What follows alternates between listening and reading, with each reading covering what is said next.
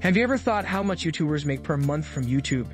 If yes, then in today's video we are going to show you how much money Sin City Outdoors makes on YouTube. But before that, let's understand how YouTubers make money. There are multiple methods that YouTubers use to make money, like brand deals, affiliate marketing, and super chats. But the main method is through AdSense or YouTube ads. All the YouTubers need to have 1,000 subscribers and 4,000 watch hours on their channel to make money on YouTube. The amount of money they are going to get per 1,000 views depends upon CPM, which is known as cost per mil.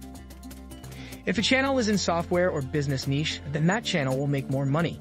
YouTube takes 45% from the total channel's revenue. Now let's talk about Sin City Outdoors, the YouTube channel. This channel gets around 96,003 views per day now with an estimated CPM of $4. This channel makes around $384 per day.